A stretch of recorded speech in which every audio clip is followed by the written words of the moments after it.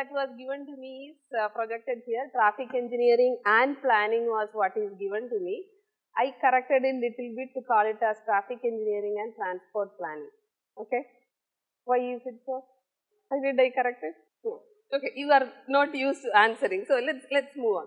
So what is traffic engineering is they will edit whatever they don't want from here. So what is traffic engineering as per your understanding? I need answers.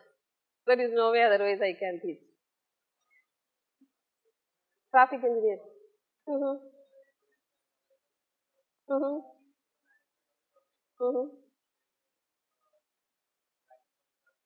Okay. But that what is that life cycle include? Different tasks. Before construction, there is one more stage. Yes, planning. Then construction. Okay, good. You looked at the slides, I guess. Okay. Okay, let's come back. So, stop. So, this is what I got when I searched in the Google pictures, Google images, what is traffic engineering. So, I see intersections, interchanges, vehicles moving, what else you see? Then there is one which is having lot of text saying traffic models, traffic control, traffic monitoring, intelligent transportation systems. So all these are covered by what he said is what I believe. So let me show you the simplest definition I saw in a website. It is a very simple website. It says traffic engineering is a branch of civil engineering that uses engineering techniques to achieve safe and efficient movement of people and goods. Very simple, right? And it conveys what traffic engineering is all about. It's all about moving people and goods from one place to another. The major conditions that you add is safe, efficient and economic movement. So, this is what the traffic engineering is. And why do we do this? There are mainly three problems which we talk about. One is congestion, the other is safety, the third is pollution or emissions. So, when you say we have to design this system, we are talking about how do we address these problems or design the things such that these problems are minimized. And what is the problem here? When you are trying to minimize some of these, or when you look at these objectives, let me go to the next slide. So the basic objectives you will see in any textbook, anywhere you read is like safe, efficient and economic movement of people and goods. So what's the problem here? I have a problem in this three objectives that we are talking about. Okay, when you talk about safe, how do we make a traffic system safe? So usually you talk about reducing speeds, right? That's how you make it more safe. But then if you want to make it more efficient, what should you do? You have to make the move as fast as possible, right? So we are seeing some conflicting objectives in the whole process. That's the difficulty. So we always look for the optimum way of handling these problems. How do we make them move fast enough and safe enough? But it's again, you can't say that average is good enough. We want the minimum accident. So we cannot say 50% is good enough for me. So that's one of the major challenges you will face when you are trying to do this. And what are all the components that we are talking about? There are mainly three components. One is what you already discussed, the infrastructure, the roadway, the railway, the airport and all those things. The second is the moving objects there, the vehicles, the train, airplane. So that's where I am going to concentrate maximum in this discussion, because the infrastructure is something which you already have listened to in two different talks. And the third component, which is the most complex one, is the human component in it. There is always a driver, there is always a pedestrian who is involved in the system. And that component is not under your control. In the sense, it's not easy to model it into your equations or anything, because human behavior is very complex, right? So the challenge in terms of modeling this traffic movement, once the infrastructure is there, the most complex part is how do we characterize the driver behavior. For example, different people will behave differently for the same situation, right? So, how many of you have driving license? You haven't reached that. Two-wheeler at least. Two-wheeler at least you have, right? So, you and your friend drives, you don't behave the same way when you have the same situation in front of you. You yourself may not behave the same way for the same situation at different time periods. So, if you have to kind of capture this behavior into your models, it becomes highly complex, right? So, these three components, each of those, how do we handle? For the other part, vehicles, if you take, even if you restrict to the roadway movement, there are bullock carts, there are two-wheelers, there are auto rickshaws, up to trucks. How do we kind of incorporate all those different types of vehicles into the design, right, for management? How will we do that? So, and what you need is finally a system which is as uniform as possible, right? You don't want different, or you don't see different roadway for two-wheelers and different roadways for trucks, right? That's correct. So, another challenge which you are going to see is you have varied components, in the sense you have different types of vehicles, different types of users, and you want to provide roadways and the system which is very uniform. So, how do we handle these challenging problems is one of the problems we will talk about. So, before getting into how do we do that, what are the classifications of these systems? So, you classify the system based on what technology you use, what service you provide, who operates it, what are all the medium. So, each of this, do you understand when I say what mode, for example, is it rail versus air versus roadway, for example. That's one of the ways. So, by mode you can see these are all the different ways in which one can commute from one place to the other. Simplest being walking, running, whatever you want to.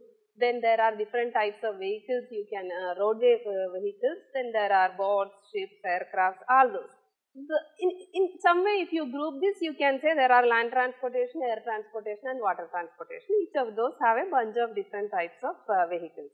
A different way of looking at the classification is urban versus intercity travel, freight versus passenger movement. So each of these has uniquely different ways of handling. So these are all different ways of classifying the system. Now coming to the formal definition of traffic engineering, what we saw was a very simple, crude way of starting, saying that move people and goods from one place to another. Here is the definition you will see in any textbook, for example, and this is restricting it to the roadways alone. It says it's planning, design, operation and management.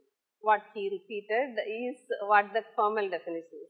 So, these are the stages you will go through when you have to do a complete design or complete system development for transportation.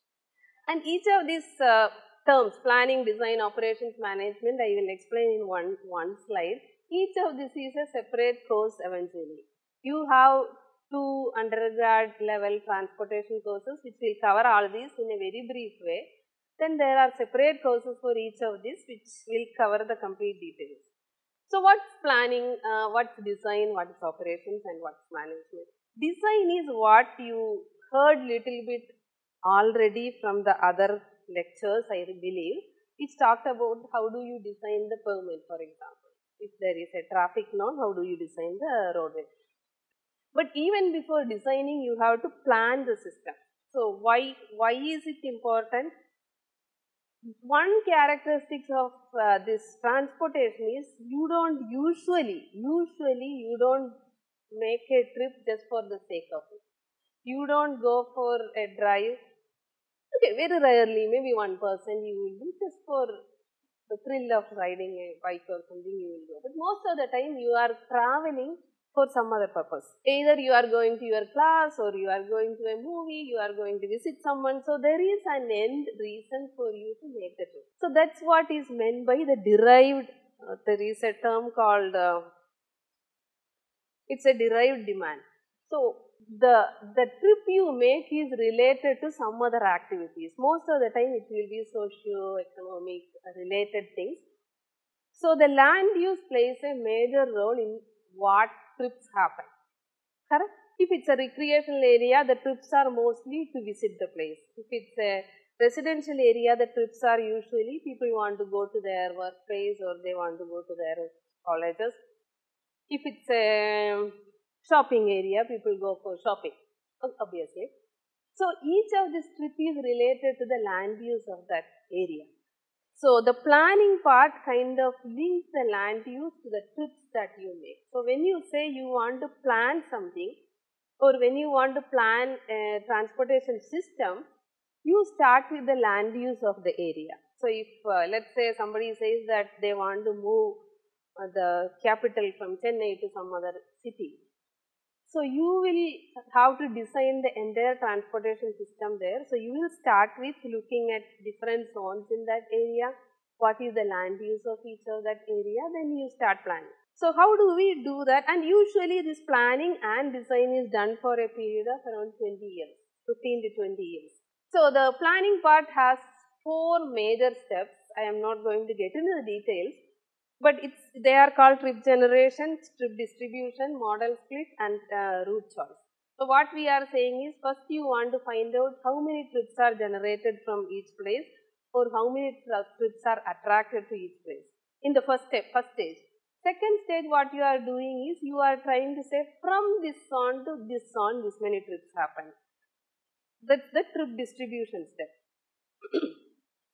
Then you are looking at how many of those trips are done in different modes, two-wheelers, how many cars, how many public transport, how many. And the last part is which route each of these trips happen. So at the end of this 4th stage, you know from each zone to each zone how many trips happen by each mode, through which route. You understand? So at the end of this, you know that this route, this many two-wheelers and this many cars have to go. Then you get into the design where you will use this information to design what type of roadway you need, how much thickness you should give, what material you should use, and all those. So that's the next stage, which is the design. So there you are looking at how do I design this system or the roadway. So you will be getting into what I said as the hard side of it. Basically, you are looking at how do I do the characterization of the material, how do I design the thickness, how do I check the stress and strain so that's generated, whether it is safe, whether it will crack. All those information you need. So this is more of the structural design of the roadway. That's one part. You would have heard some lectures on structural design of buildings. Similar to that, we are talking about structural design of roadways. Once that part is done, the other part is the geometric design, where you are looking at how do I design the curves, how do I make sure that the vehicles are not thrown out when you are negotiating a curve, or how do I make sure that a vehicle don't slip back when they are climbing an uphill. So you have to make sure it's done correctly. So that's the geometric design part of it. As I said, each of this is a separate course. Geometric design of highways is one separate course, and offered from the transportation division. So this is the second stage. So it was planning, design. Third is what is called as the operations. How do we control or manage the vehicular movement on a roadway? So there is no way you can communicate with the driver. As an engineer, you don't communicate with the driver by calling, hey, you cannot go this way. So you need some kind of media to communicate with your drivers. That's what these operations mainly is. It's mostly about signs, markings, and signals. You would have seen all of these. So markings are on the roadway, signboards sit in the roadside, and then signals sits there either in the roadside or across the road. So these 3 kind of tell you how you should behave in a roadway. So the operations usually is how do you design the signals, how do you make sure the signs are correctly placed and correctly conveying the information that it should do. So it's again separate course which is on signal design, signal analysis, and all that. The last part is mostly on the management. Once you have this, how do we handle the traffic still, in terms of, mostly you see this being done in India by the traffic police. Right? Suddenly the traffic police decides that this road has to be a one-way because there is problem. Ideally, it should be done by traffic engineers, but here mostly the police people do that.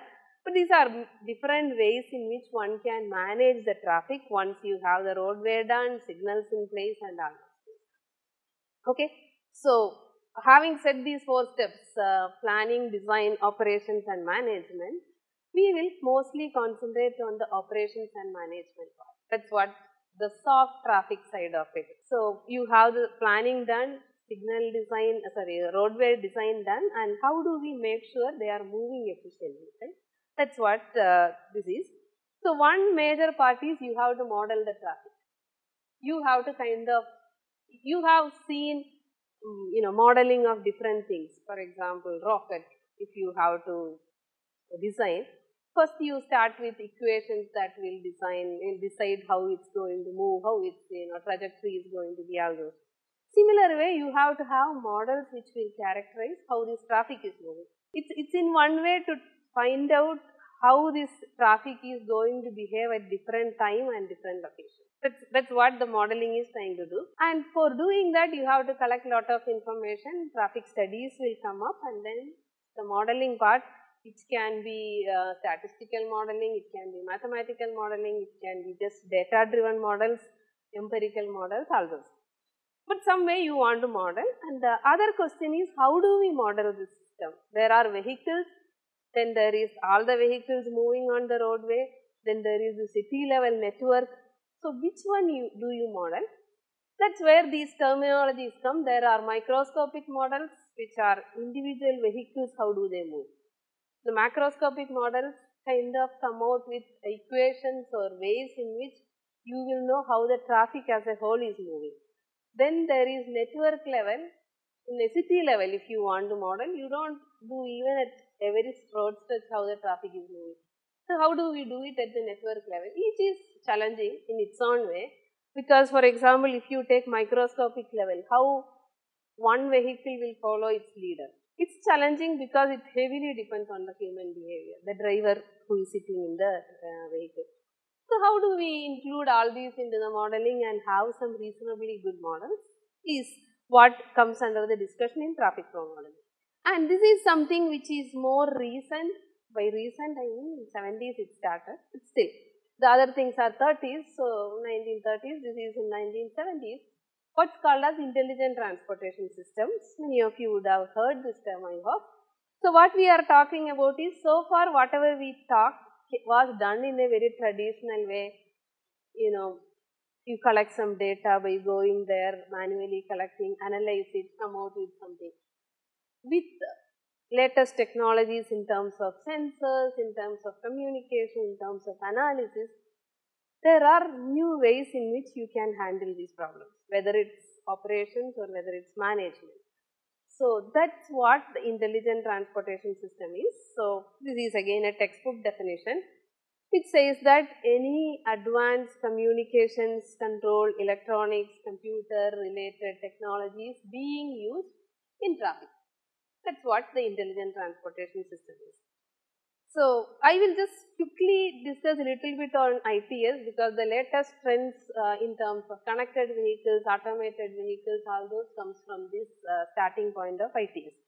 So, ITS, there are many examples. Your Google driver assistance is a classic example of a ITS technology. What do you get there when you are using a Google Maps? When you start your drive, usually you do, right? Whoever is driving, keep the Google map ready there. This is my origin, this is my destination, which route I should take or how much time it will take, right? How is Google coming out with that information? Any thoughts? It's okay, they are recording, but that's fine, you can talk. Now thought, how is Google coming out with this information that, this much time it will take for you to reach this point? Satellite. How will satellite get that information? Okay, it's all coming from your cell phones. Okay, if you use your Google Maps, there will be some fine print somewhere there that your data will be used, and many of you are using it, so they know roughly what is the traffic situation in that roadway at that time, and they have their own analytics in the background to calculate and tell you, okay, this is roughly the time it will take, and this may be the best route to take at this point. Right, so there are many examples that you have seen already. For example, route guidance. Google is one example. Pictures like or message boards like this, which will tell you which route to take, how much time it will take. Or bus arrival prediction, area traffic control, signals being advanced. The current signals which you see, for example, have static time. It always have this much time of green, this much time of yellow, and this much time of red.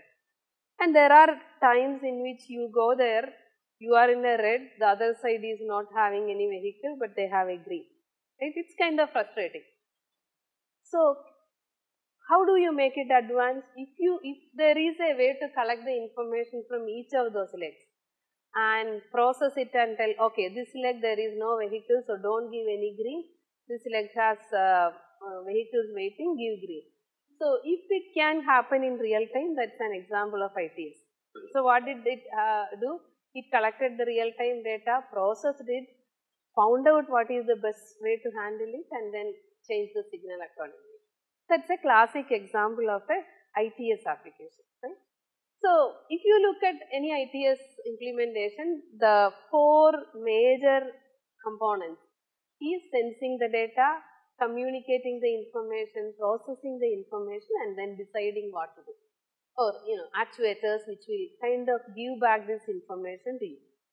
So, this needs lot of sensors, obviously, right? The sensors can be at different places. It can be in the vehicles, it can be in the roadway, it can be in the human beings. So, and with the advancements that's happening, there are enough sensors that gets deployed into your vehicles, for definitely there. Within you, for example, your cell phone is a very good sensor. It gives lot of information. Then roadside there can be enough sensors. So, slowly we are also reaching there. Many other countries already have sensors deployed everywhere. And all these sensors are communicating with each other, which leads to what are called as this V2X communication, Internet of Things. You must be hearing all these terms, right? So, every device or every component of the system is now giving information to each other.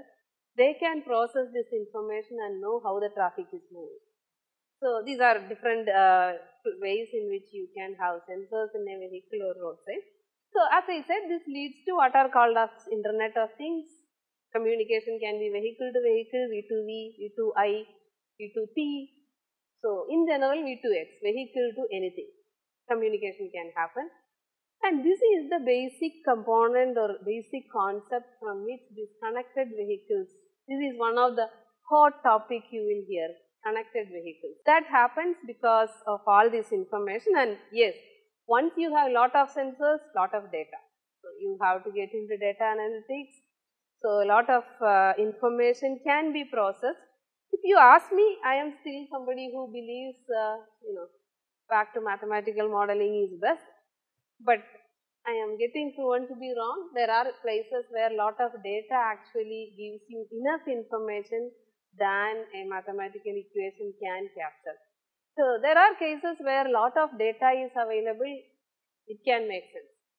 So, there are at least Google and all are using big data analytics. They have a lot of information with them, they just process. They don't try to understand the physics of the problem. They just look at the data and the behavior and the pattern so that they will be able to give you information. So, as I said, this leads to what are called as the connected vehicles and automated vehicles. You must have read about this Google's driverless cars and all those things. There are enough countries where they are already running in the roads. Will it come to India? It needs time, needs lot of time, because we have a very unique way of driving. But in many other countries, we have these kinds of vehicles. So, all these, the starting point is having enough sensors and enough communication happening. That was kind of quickly giving you an overview of various things that can come up in this traffic engineering and planning side.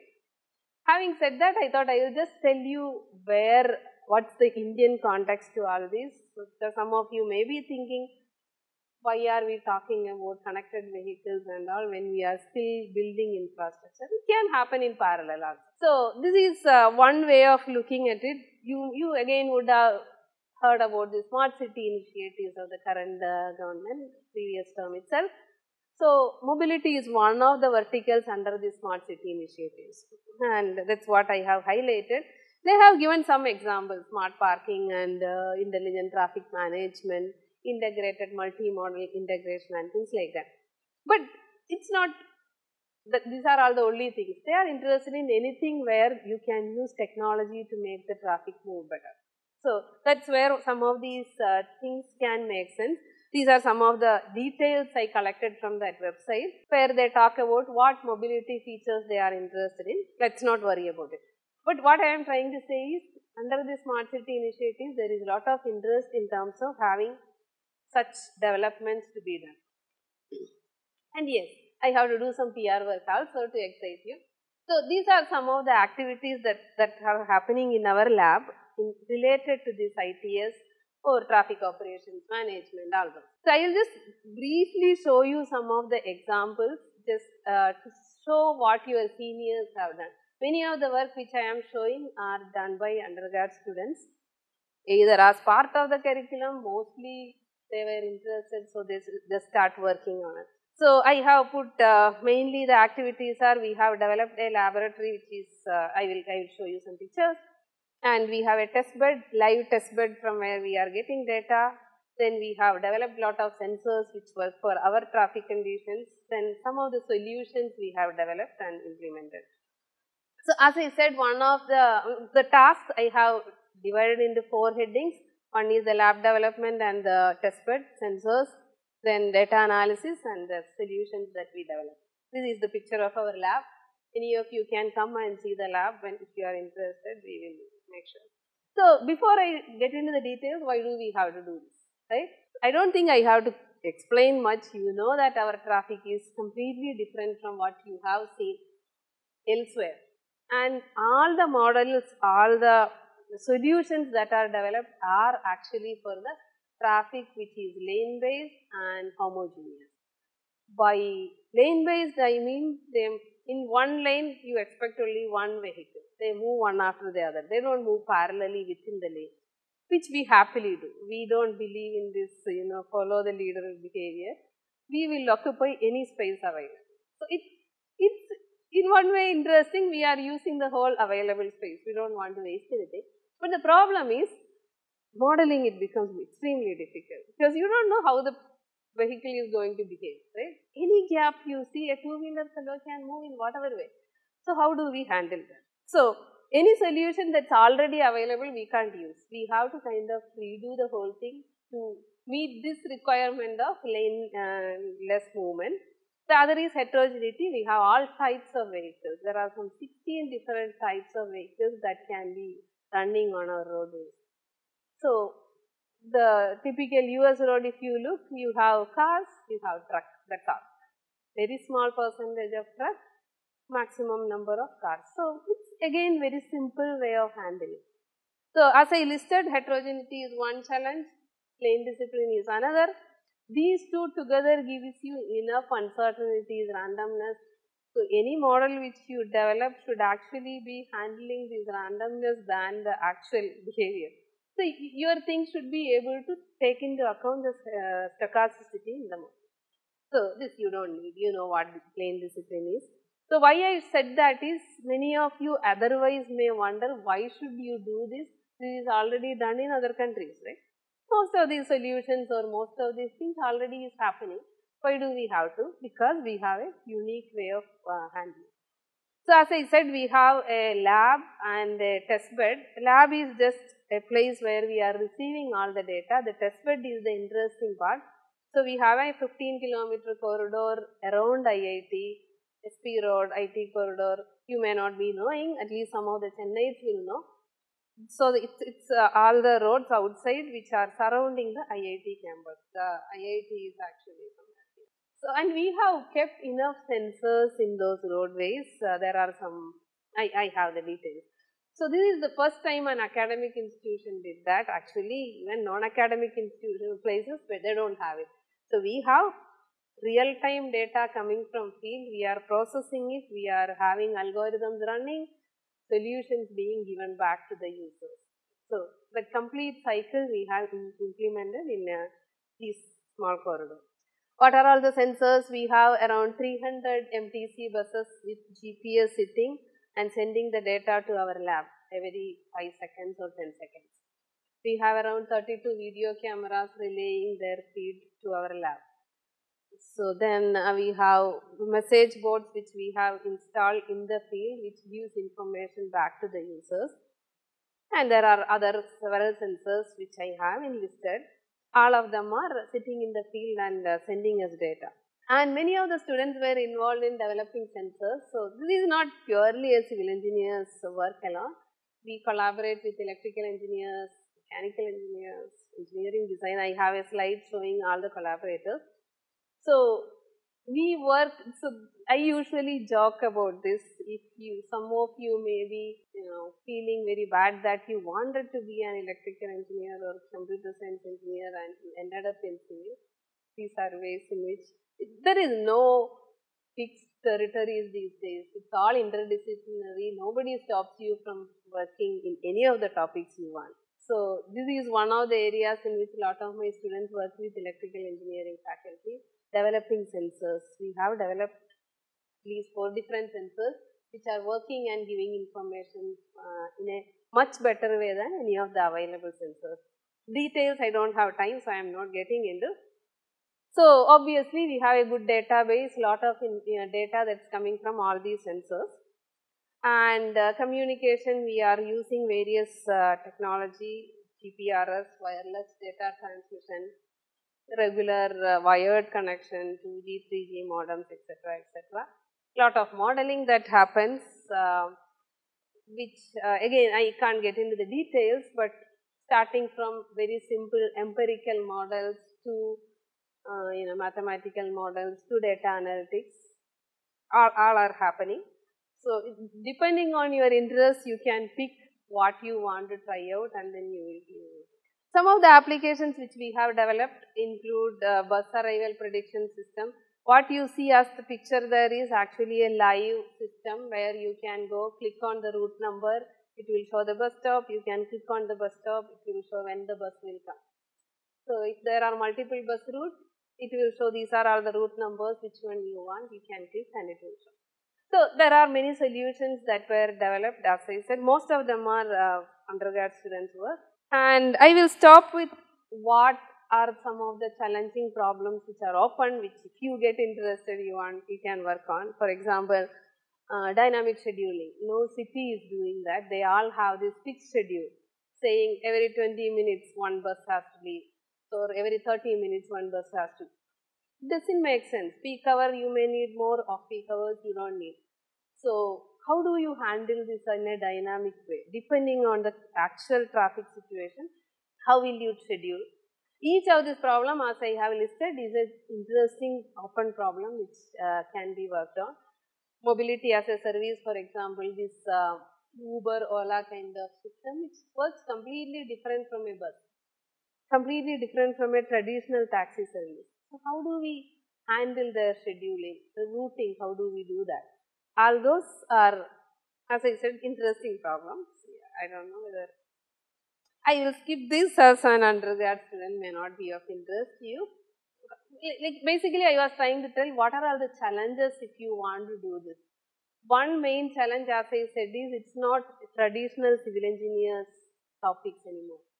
You have to work with multiple domains, so it's very interdisciplinary in nature, and it's very difficult to transition, and that needs to be revision. Okay, so that's the last slide. As I said, we collaborate a lot in terms of bringing all these solutions. You can see civil engineering, computer science, chemical, electrical, engineering design, management studies. So various faculty members we work with. So as I said, it's something which if you wanted to be in a different department, here is a way you can still manage that. Okay.